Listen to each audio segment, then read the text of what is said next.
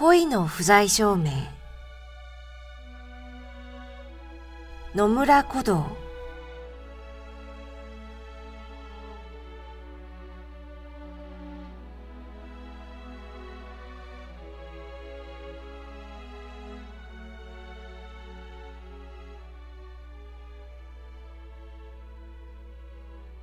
女は全く謎の塊のようなものですね。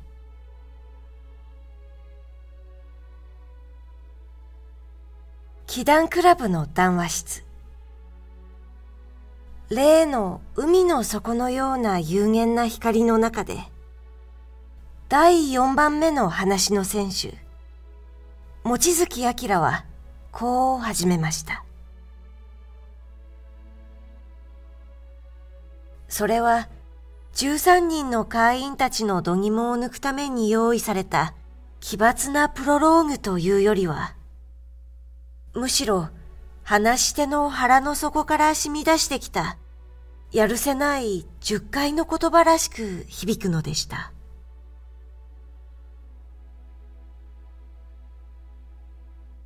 私は大変な経験をしてしまいました。生涯忘れることのできない不愉快な記憶が私の良心の上に重大なくびきを置いてしまったのです。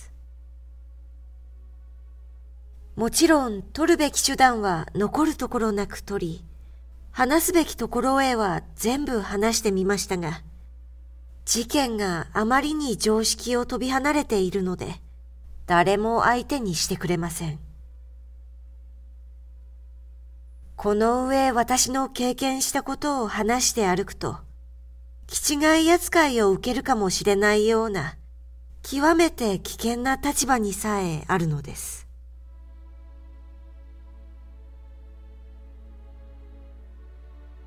望月明は、甚だ心外らしく肩をそびやかしながら、こういった調子で話を進めていきました。年の頃は32、3。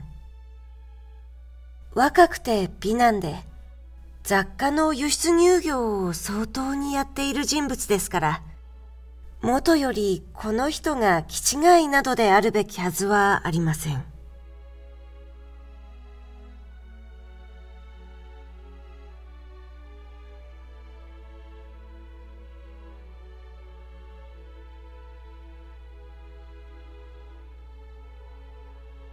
ある晩11時ごろ、私は日本ビルディングの屋上庭園を散歩しておりました。これは私の癖の一つで、夜更けまで仕事をすると、一度は屋上庭園へ出て、夜のタイトの景色を眺めながら、いくらか清らかな空気を吸わなければ我慢ができなかったのです。もっとも、私と丸茂三郎と二人で経営している貿易商会は、このビルディングの8階を二間占領していたせいもあったでしょう。エレベーターの後ろへ回って、厳重なペントハウスを出ると、すぐ私の散歩場なる屋上庭園は、何のわだかまりもなく、丸の内の中空に広々と述べられていたのです。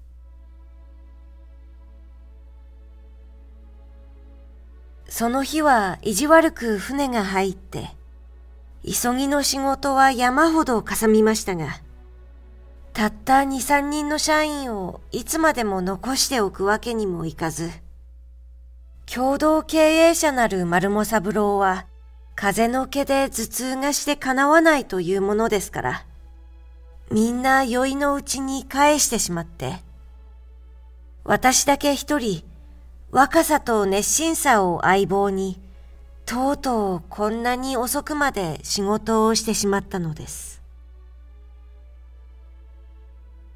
屋上庭園へ出ると、春の夜の外気は、恋人の呼吸のように芳しく暖かですし、けぶったようなおぼろ月に照らされて、夢見るごとく眼下に展開したタイトの景色など見ると、慣れてはいると言っても、さすがに悪い心持ちはしません。うろ覚えのイタリアの小唄を口笛で吹きながら、小砂利を踏んでザクザクと歩いていると、不思議なものが私の目に入ってきたのです。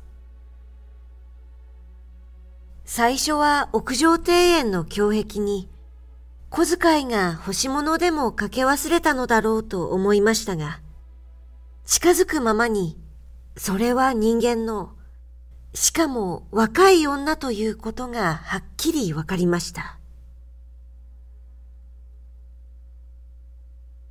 あっ！私は思わず飛びつきました。胸壁にもたれていた女は、私の姿を見ると、いきなり上半身を折り曲げて、90尺下のペーブメントへ身を投げようとしたのです。危ない。なんという不心得な。こんなところから飛び降りたら、踏みつぶしたカエルのようになるじゃないか。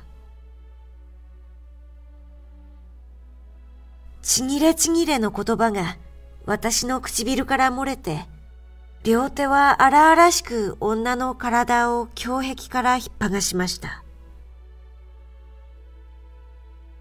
女は少し身をもみましたが、それも争う程度ではありません。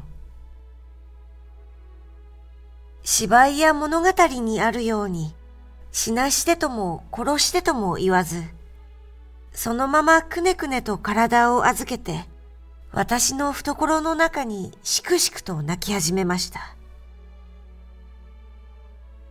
なんといういいな心持ちでしょ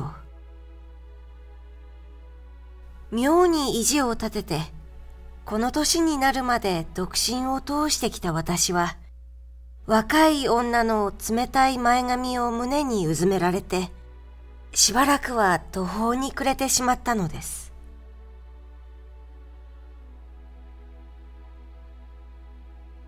どうしたと言うんです。話してごらんなさい。私でできることなら相談にも乗りましょう。世の中に死ぬほど困るという事件はそんなにたくさんあるもんじゃない。それでもこんな月並みな慰めの言葉が私の心持ちを裏切って私の唇からおざなりらしく出てくるのでした。私はどうしたらいいでしょう。女は初めて口を切りました。私の胸から離れて恥じらう風情にうつむくと、美しい額から少し高い鼻筋が青白い月の光に浮いて、一種言うに言われぬ悩ましい心持ちを描いてゆきます。ウエーブの後の少しばかり残る髪。身だしなみは良いが、少しくたびれた合わせ。すべての様子が、なんとなく霊落を思わせますが、言葉の爽やかなのも、背の高いのも、帯の低いのも、何かしら知識的な洗練を見せて、ただの娘でないといった趣を、はっきり相手に印象づけます。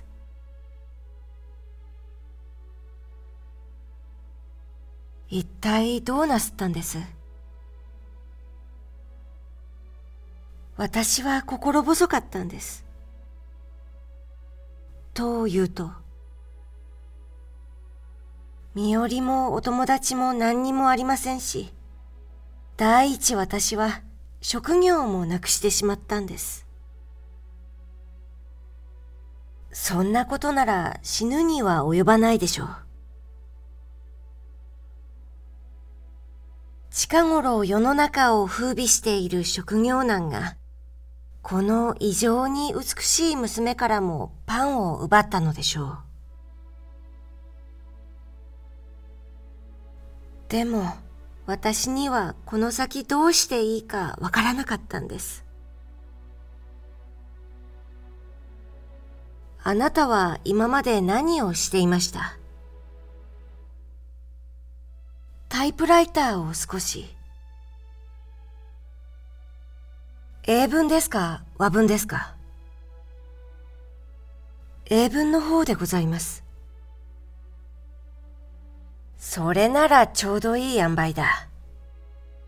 私のところのタイピストが結婚をするんでよしたいと言っているから、その代わりに来てみる気はありませんか？え、本当ですか？女の声は蘇ったように生き生きと響きました。一応私の店の共同経営者に話す必要はあるが、文句はないでしょう。どうせいるタイピストなんだから。二人は話しながら、8階に通ずるペントハウスの方へ近づいていきました。大東京の明かりも次第に小さくなって、車のヘッドライトが縦横にアスファルトの上を駆使するのが、おもちゃ箱の中の仕掛け花火を見るように不思議な美しさです。あ、これはいけない。ドアへ手をかけた私は、思わず大げさな声を出してしまいました。どうしたんでしょう？締め出しを食わされた。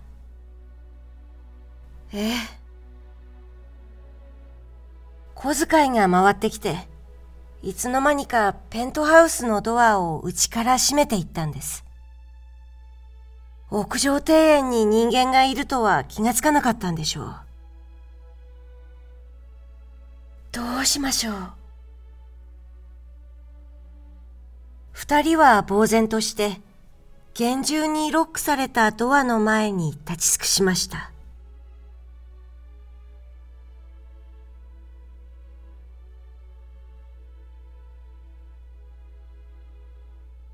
12時になると、このビルディングのすべての入り口は閉ざされ、帰るべき人は帰り、とどまるべき人はベッドに入ることになっていたのです。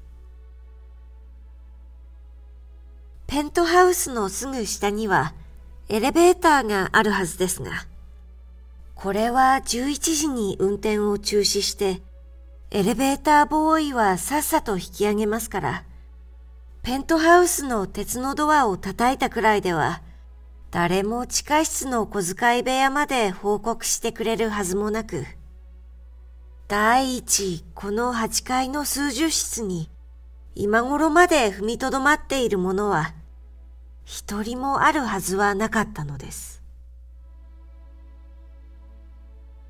そうかといって、胸壁に乗り出して90尺下の往来を通る人に救いを求めることなどは思いもよりません。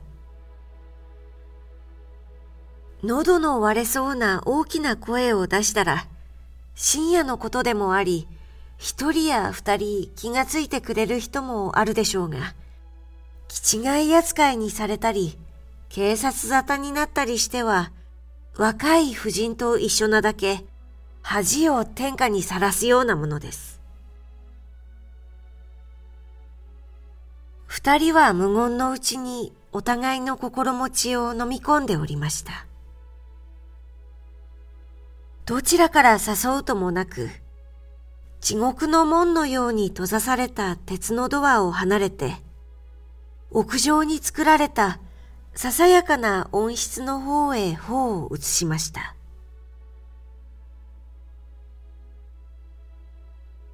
どうしたものでしょう。仕方がありませんわ。思いのほかわだかまりのない女の言葉は、それでも私の心持ちを軽くしてくれます。温室のドアには幸い締まりがありません。二人はとにかくそこへ入って電灯をつけて、あり合わせの木造の台の上に押し並びました。明るい電灯の下で顔を見合わせて、私はもう一度驚きを新たにしました。この女の美しさは全く法外です。身なりも月の光で想像したより悪くはなく、年の頃は21に。どうかしたらもう少し若いかもしれませんが、存分に豊満な肉付きで、咲き切った花のような美しさが、五体の一線一角にも溢れきっております。第一、その脳殺的な美体が容易ではありません。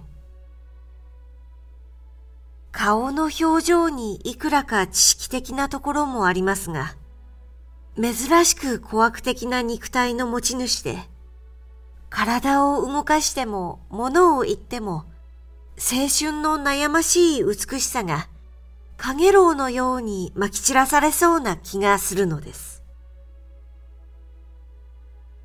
これが今死のうとした女だったでしょうか。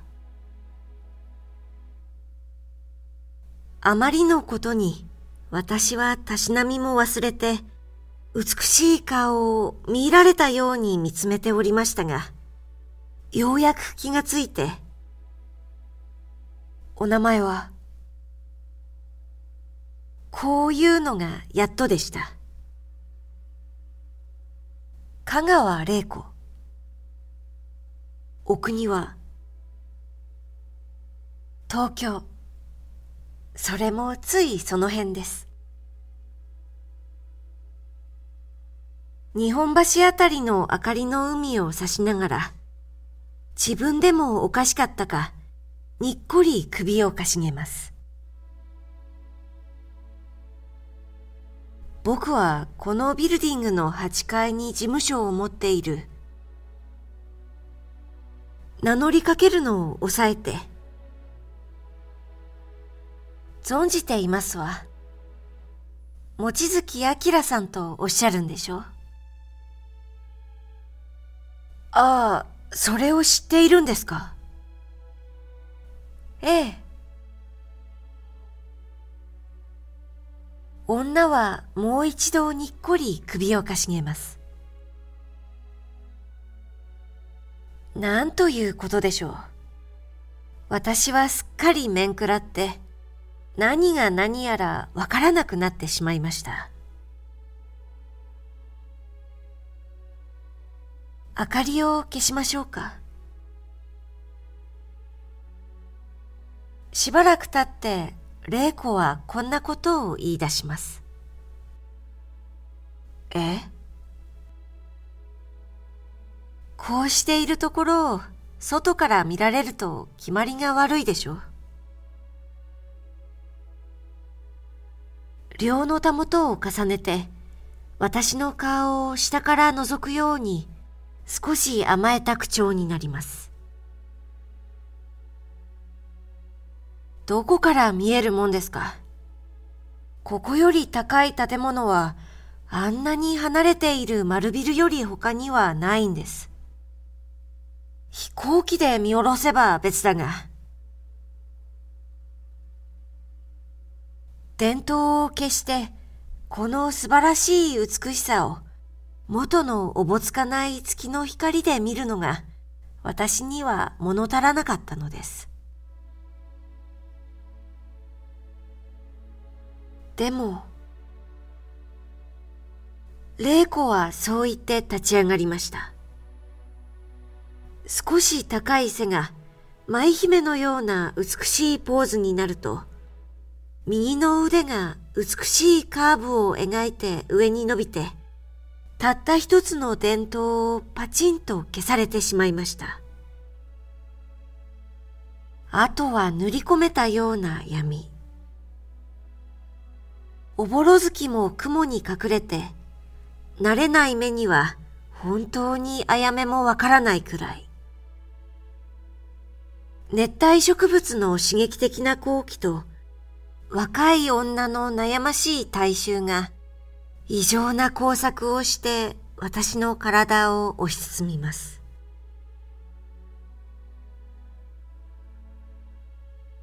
なんて暗いんでしょう。黙っていると気味が悪くなりますね。街の遠根の中へ引き入れられるような。だから電灯をつけましょう。いえいえ、私はやっぱりこの方がいいんです。万一こんなところを見られたら弁解のしようがありませんもの。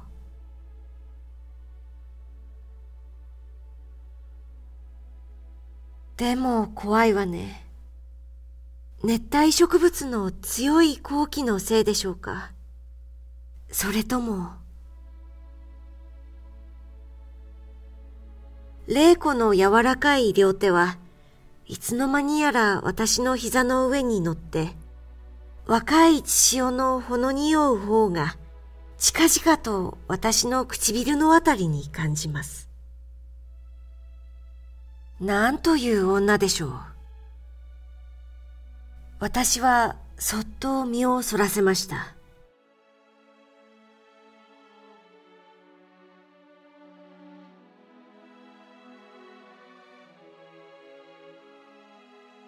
温室の中で朝の爽やかな光に照らし出された二人の気まずさは申すまでもありません。それでも小遣いがペントハウスのドアを開けてくれるのを待って手を取り合わんばかりにそっと8階へ降り立った時はなんか名残惜しいようなやるせないような物足らなさに悩まされたものです。共同経営者の丸茂三郎は、私より15、6も年上で、相当せこにも長けた男ですが、それでも香川玲子を引き合わせたときは、たった一遍で気に入ってしまいました。こんなに美しくて、こんなに技量の優秀なタイピストは、丸の内界隈にも全く3人とはないでしょう。あくる日から香川玲子は私どもの事務所へ通勤しました。決まりきった手続きで戸籍謄本も取り、保証人も立てさせましたが、近い身寄りがないというだけで、身元にも素行にも少しの欠点もありません。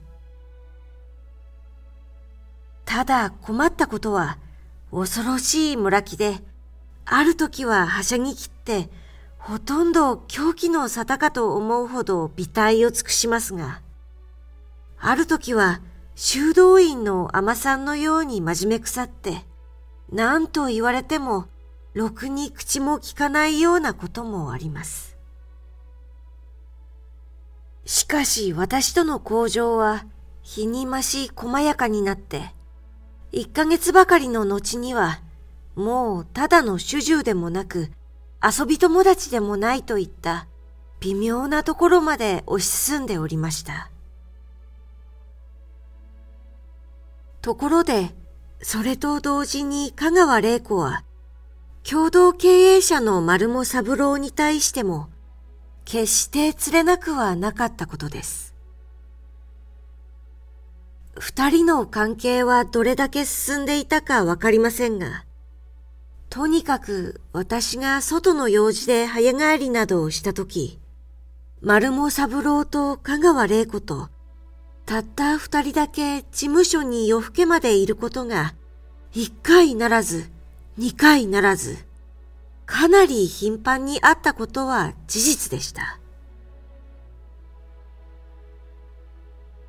そのうちに香川玲子の身なりが見違えるほど美しくなっていきました。髪のウェーブが新しくなり、おしろいがフランス製になり、いや、それどころではありません。丸の内界隈の職業婦人、ミデファムには寄り付けそうもない素晴らしい様相をほとんど毎日取り替え引き換え着てくるようにさえなりました。その費用のうちの半分、どうかしたら1/3くらいは私のポケットマネーから出ましたが、あとはどこから出たのか、まるで見当がつきません。あるいは丸も三郎の懐だったかもしれず、どうかしたら暮らしに困っているような話は嘘で、香川玲子自身が思いのほか金持ちだったのかもしれないのです。私と玲子はよくつながって銀座あたりを歩きました。いわば主人とタイピストで、世間並みの考えから言えば、当然はばからなければならないのですが、若くて情熱的な二人は、そんなことをまるで問題にしていなかったのでした。香川さん、遊びに行こうか。ええ、どうぞ。仕事終わる前から打ち合わせておいて、二人はビルディングの玄関から円卓を呼ぶこともあり、どうかすると、いつものところで、それだけで意味が通じて、銀座のカフェエロスの別室で落ち合うことなどもありました。それにしても玲子は、なんという魅惑的な素晴らしい恋人だったでしょう。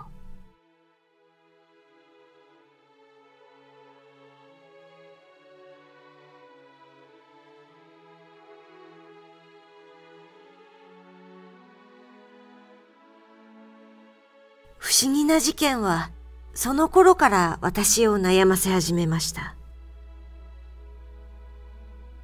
ある晩、カフェエロスで散々遊んだ二人が、銀座の往来へ出たのは、やがて9時半頃だったでしょう。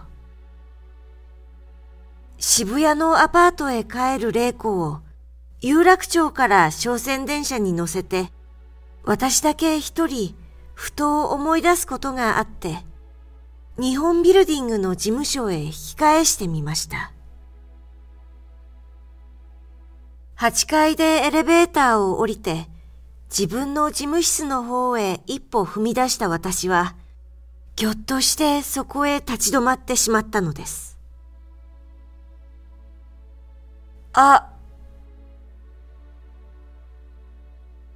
驚いたことに、つい今しがた、有楽町駅から商船電車に乗るところまで見定めてきた玲子が、私の事務室のドアを開けて、いとも静かに出てきたのです。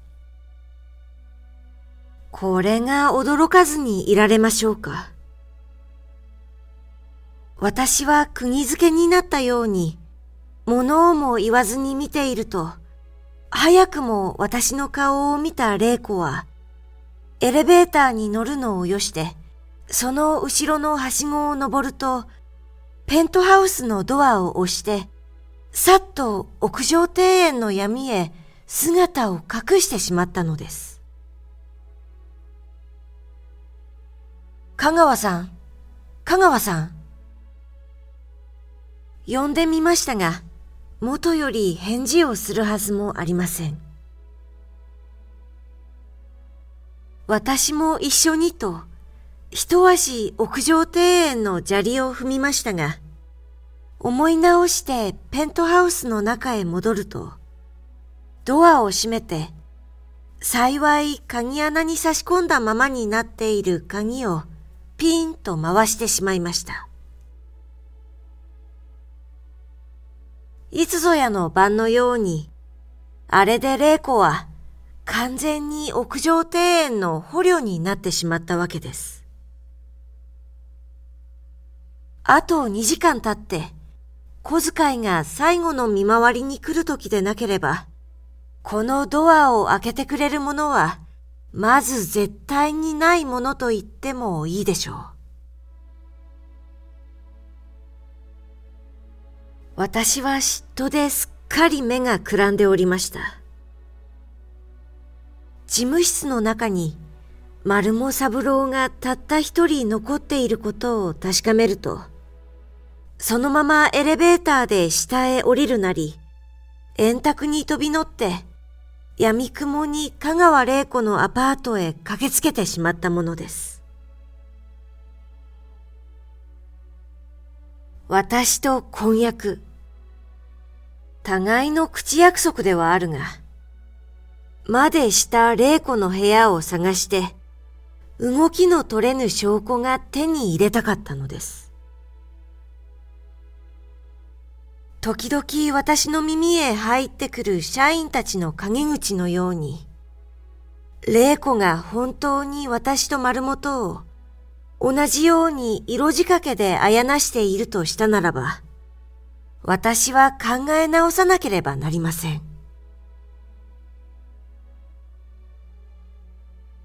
アパートへ飛び込んで、よく知っている玲子の部屋の前に立つと、中には明らかに人の気配があります。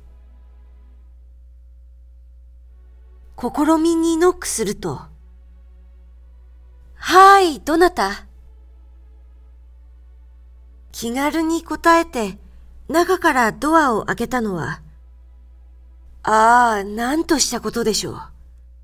さっき有楽町の停車場で別れたばかりの、正真正銘の、紛れも間違いもない香川玲子自身だったのです。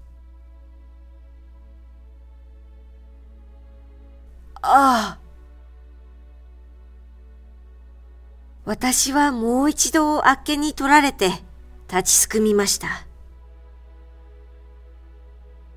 さっき事務室から出てきて屋上庭園へ消えたのも、誰が何と言っても香川玲子に相違ありません。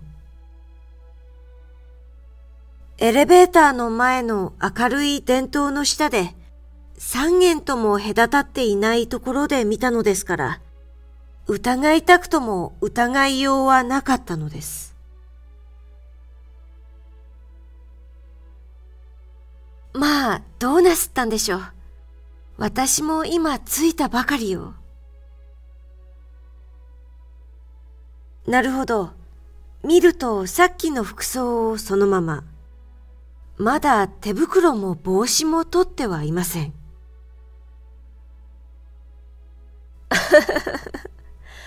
どうなさいまして。まあ、中へお入りくださいな。人に見られると変ですから。もう10時半になりますわ。歓迎するのか帰ってほしいのか、聞きようによってはどちらにでも意味の取れる言葉をかけられると、恋する者の弱みというものでしょうか。私はとうとうこの女一人のアパートに入り込んで、心ゆくまま足腰を伸ばさなければ承知のできない心持ちになっていたのです。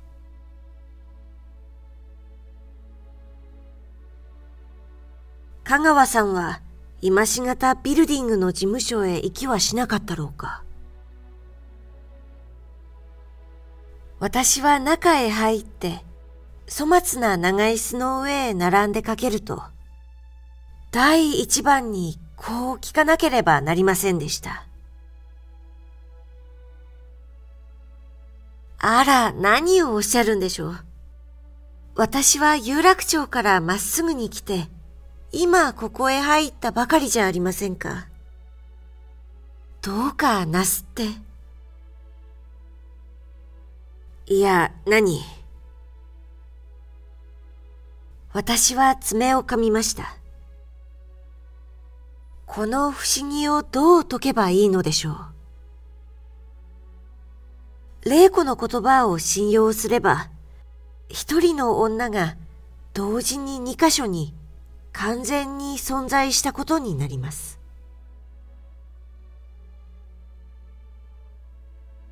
おかしいな。俺は確かにエレベーターの前で君を見たんだ。まだあんなことを言ってらっしゃる。さあ、ベルモットでも差し上げましょう。甘くておいや。今晩は全くどうかなすっていらっしゃるわ。僕は間違えるはずはない。いや、もうそんな気味の悪いことをおっしゃっちゃ。私は一人ここにいさえすればそれでいいではありませんか。ね。今晩はここへ泊まってくださいな。いいでしょう。私気味が悪いんですもの。変なことばっかりおっしゃるから。玲子は帽子と手袋をかなぐり捨てて、粋な訪問着のまま、私の体へ全身的にもたれてくるのでした。部屋の調度の粗末なのに似ず、身の回りの素晴らしさ。この半分は私が買ってやったにしても、あとはどうして手に入れたのでしょう。全くこの女は謎の塊そのものでした。それにしても、この美しさはどうでしょう。私はしばらく女のなすがままに任せて、その気違いじみた愛撫を存分に受け入れました。この女の持っている滴るような美態や溶け入るような魅力は、人技の威力の抵抗を超越した悪魔の誘惑です。この女の法麗な愛の技術の前には、鉄壁も雨のごとくにとろけてしまったことでしょう。まして私のような独身の若い男が、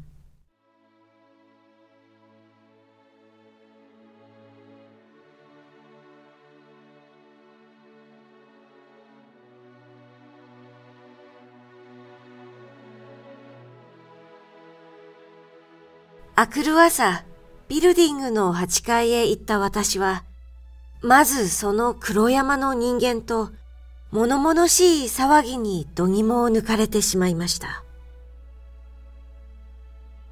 ああ、望月さん。大変なことが起こりました。朝から何遍お宅へ電話をかけても、一向わけがわからないんで並行しました。というのはビルディングの管理者です。一体どうしたんです？マルモさんが殺されたんです。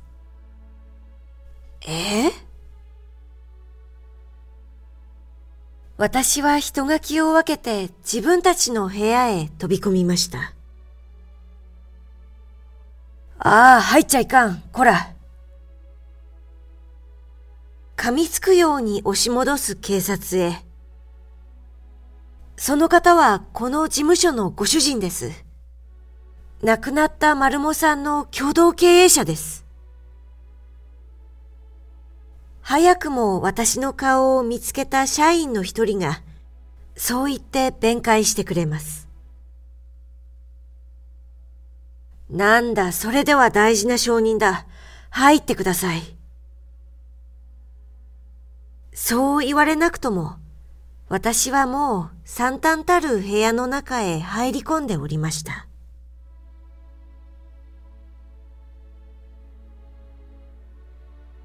このむごたらしい光景を詳しくお話しするのは私の趣旨ではありません。とにかく私の共同経営者なる丸茂三郎は自分の回転椅子へ腰掛けたまま何者とも知れぬ犯人に背後から首筋を刺されて極めて瞬間的に殺されていたのです。テーブルの上にはウイスキーの飲み差しのコップが2つあり、死体の顔には何の驚きも苦悶もないところから、犯人は丸茂の知人。しかも夜中の事務所への訪問にウイスキーを出したり、回転椅子の背後へ回って担当を振りかぶられても平気でいるといったような、非常に親しい間柄の人間でなければならないと推定されました。凶器は極めて鋭利な女持ちの担当。塚に螺鈿が入って、昔の御殿女中などの持ったものらしく、鞘は床の上へ捨ててありますが、担当はものすさまじく首筋に突っ立ったままで、血は椅子のもたれから床の上へ流れて、リノリウムの上に一塊に凝結しかけております。これは抵抗しなかったのと、瞬間的に死んだためでしょう。傷は後頭部に一つだけ。絶対に致命的なもので、凶行の推定時間は昨夜12時前後。それより早くはないということでした。C の事情から事業の共同経営者たる私が一番先に疑われました。しかし取り調べの結果、仕事の上には少しの疑点もなく、かえって丸茂の方に多少私に知られたくないことがあったありさまで、私にかかる疑いは次第に薄らいでいきました。それに私は完全なアリバイを持っていたのです。昨夜の10時10分頃から今朝の9時まで、甚だ決まりの悪いことですが、渋谷のアパートにタイピストの香川玲子と一緒におりました。玲子と私は当人同士の口約束ではあるが、とにかく婚約の間柄で、決まりがいい悪いを言っている場合ではありませんから、私の潔白のために一切の行動をはっきり申し立てておきました。次に社員全部一人一人調べられましたが、疑わしいのは一人もありません。最後に残ったのは香川玲子でしたが、あれは非常に悪いことがたくさんあります。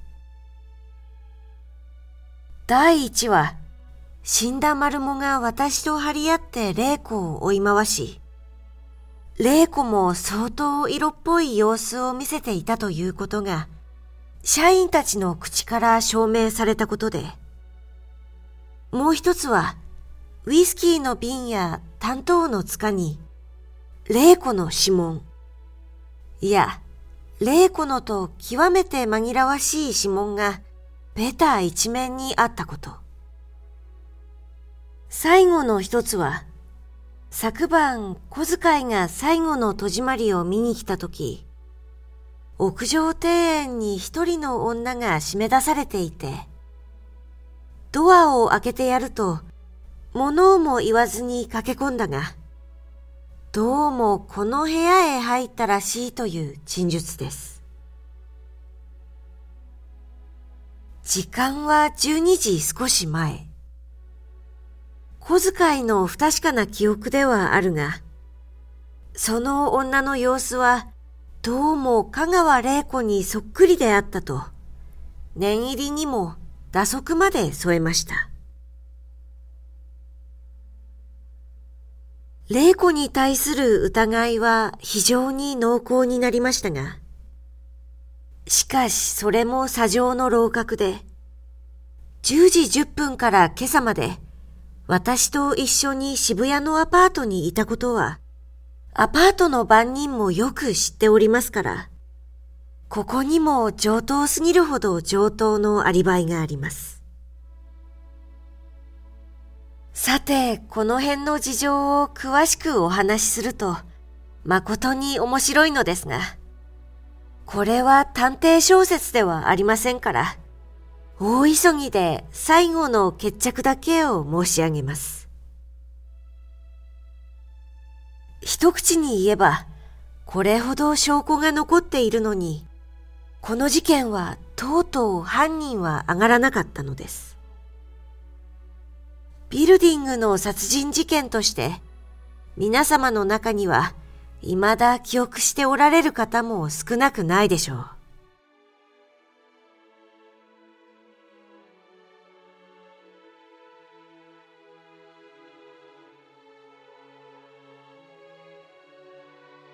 私と香川玲子の間は、この血生臭い事件を転機として、妙にこじれてうとうとしくなっていきました。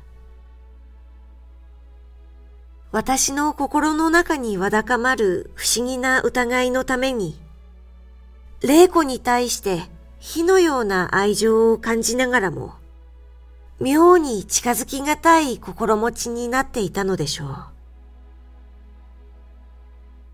私は玲子に双子の姉妹がありはしないか、という疑いをかなり根強く持っていました。しかしタイピストとして採用の時出した戸籍謄本にもそんなものはなく、渋谷のアパートにも2人住んでいる形跡は絶対にありません。第一、いくら双子でもあんなによく似た双子はめったにあるものではなく、よしやあったにしても、玲子の懐具合から言えば、少し贅沢すぎるくらいな服装を二人で対に用意するというのも容易ではありません。私は全く途方に暮れました。一方は私の新しい恋人。今は少し熱が冷めかけたにしても、未練は十分すぎるほどありますが、一方、10年来共同に事業を経営して、互いに助け合ってきた丸も三郎にも義理があります。疑いがなければ文句はありませんが、腹の底に妙なこだわりを持って、そのままにしておくことは、私の性分としてはできないことだったのです。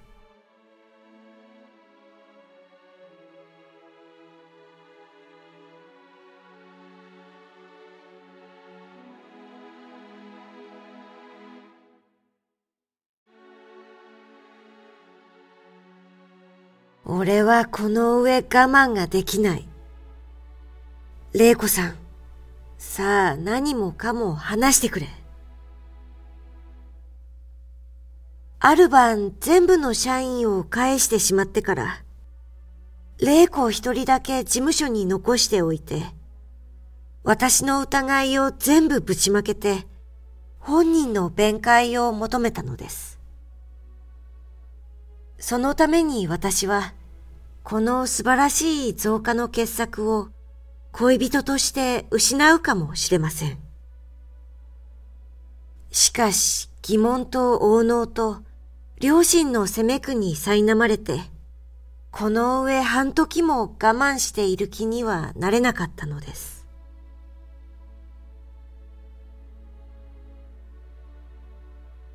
俺のこの恐ろしい疑いを何とかしてくれ。丸茂三郎を誰が殺したんだ。そして、玲子さんの体が同時に2カ所に現れたのはどういうわけなんだ。さあ、隠さずにみんな話してくれ。私は本当に果たし眼で女に迫りました。間にテーブルがあったとは言っても、手を伸ばせば互いに届くところ。かつて二人は、このテーブルの上へ両方から手を伸べて、果てしもない恋の遊戯にふけった場所です。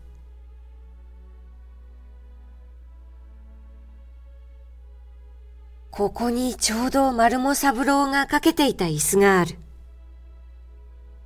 あの中にもたれて、かわいそうに死んでいたじゃないか。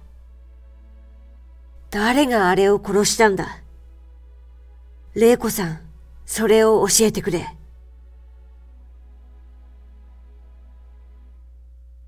私の指は部屋の一方に据えた革の椅子を指しました。玲子の瞳は私の指先を追うともなく動いて、ちょっとその表情はこわばりましたが、すぐほぐれるようににっこりして、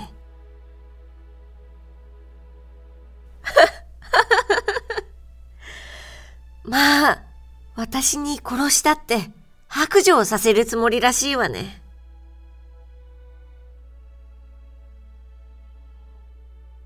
明るい電灯の下に、その芳麗な顔を振り仰ぎました。だけどいつまでも気をもませるのもお気の毒だから、思い切って白状してあげるわ。何？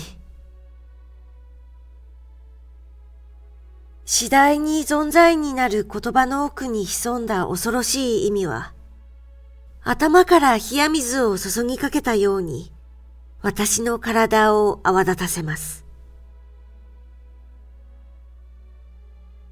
その前に、今まで可愛がっていただいたお礼に教えてあげることがあるわ。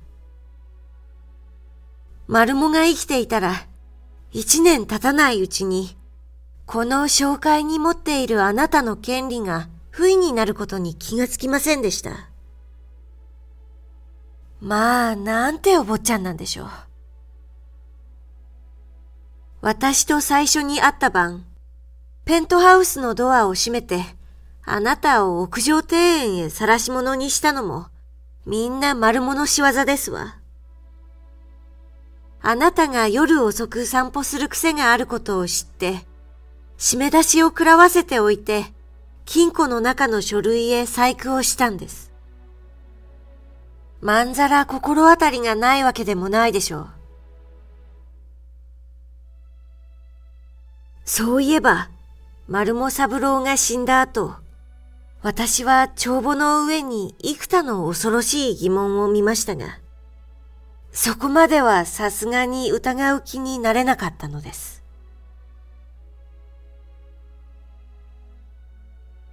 丸茂はどんなに悪党か、あなたは何にもご存じないんだわ。あの男は今から15、16年前、ある未亡人に取り入って、その財産をすっかり横領した上、切れた靴下のように捨ててしまったことがあるんです。気の毒なことに未亡人は、丸茂の白状と冷酷を呪い続けて、間もなく自殺してしまいました。後に残された娘が、小敷の子のように癒しめられながら、血と涙の滲むような奮闘を続けて、自分の才能と美しさで、どうやらこうやら成人したとしたら、丸茂に対してどんなことをしたらいいでしょう。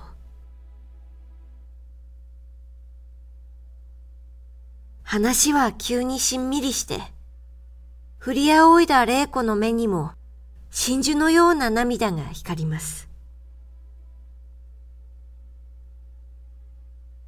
それではやっぱり。ええ、マルモは確かに私が殺しました。マルモに虐げられて自殺した未亡人というのは、他ならぬ私の母親だったんです。予期したことではあるが、恐ろしい圧迫感が私を行き詰まらせてしまいました。しばらく二人は緊張しきった心持ちで顔を見合わせました。夜の街の遠音が波の音のように背後に迫って、ビルディングの中は荒涼として更けてゆきます。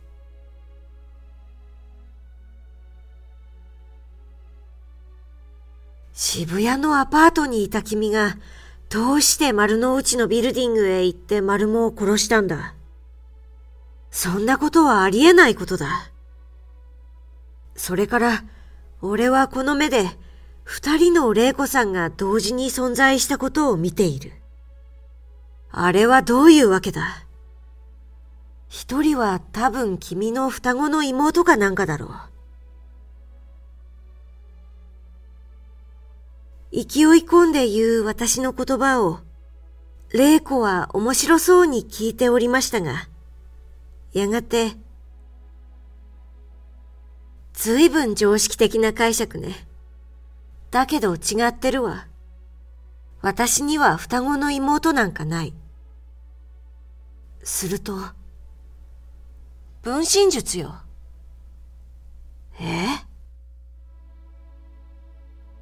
昔の人は生き量とも言ったわ。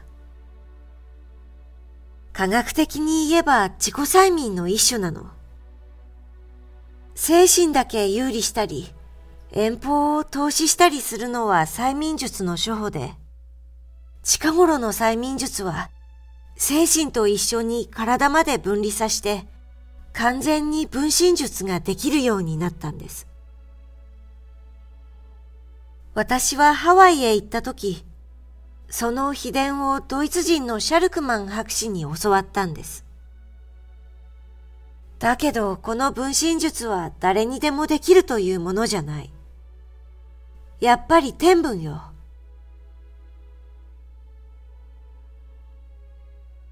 あまりの奇怪な話に、私は多分口を開けたまま聞いていたでしょう。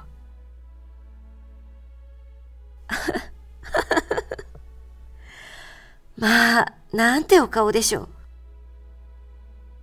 私はこの分身術を行って、本当の私は恋しいあなたの側に、影帽子の私は憎らしい丸藻を付け狙っていたんです。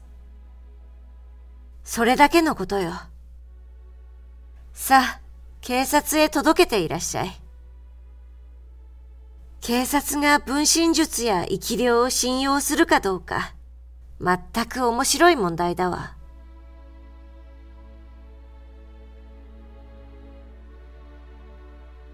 私は最初、丸藻を狙う道具にあなたを使ったけれど、おしまいには心からあなたを愛するようになってしまったわ。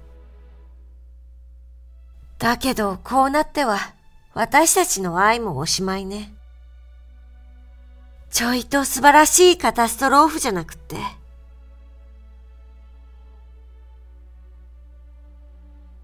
玲子はすらりと立ち上がりました。お待ち、もう少し話がある。追いすがる私に意味の深い一別をくれて、いち早くもドアの外へ、その美しい姿を消してしまいました。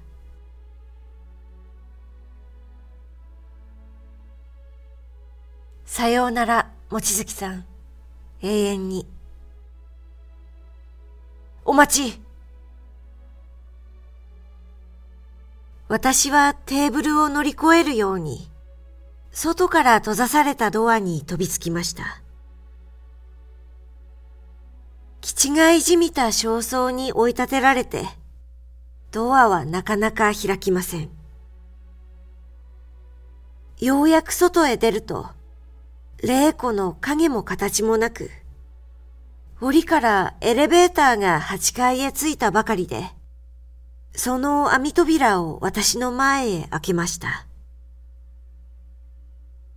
飛び乗るように、早く早くとせかせると、私とボーイだけ乗っけたエレベーターは、7階へ6階へ勢いよく降りましたが、ちょうどそれは5階と6階の間に来た頃、どうしたことかピタリと止まってしまいました。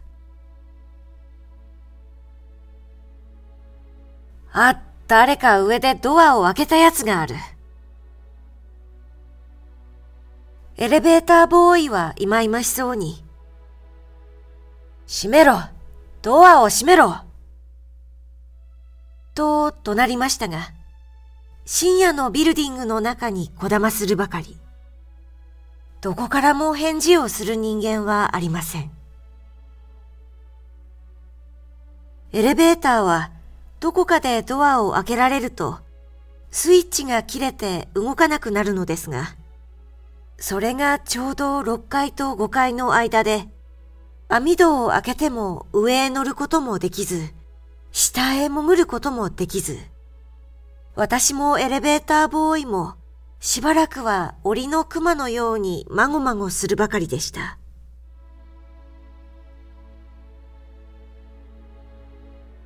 檻から朗らかなイタリアの小唄。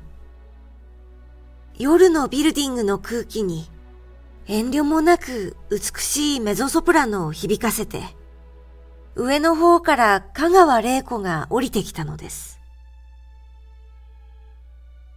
さようなら、檻の熊さん。ちょいと面白い冗談でしょ？もうお目にかからないわ。玲子、玲子。エレベーターとスレスレに、悠々と階段を降りていく美しい玲子の姿を見送って、私は育児なくもエレベーターの床に崩折れてしまいました。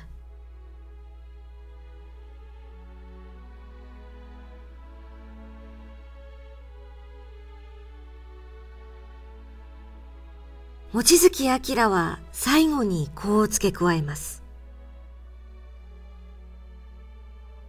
私の両親の苦しみと燃えるような愛の悩みを残して、香川玲子は永久に姿を隠してしまいました。分身術の秘密は知る由もありませんが、精神科学、特に催眠術が進歩したら、この謎も自然解ける折があるでしょう。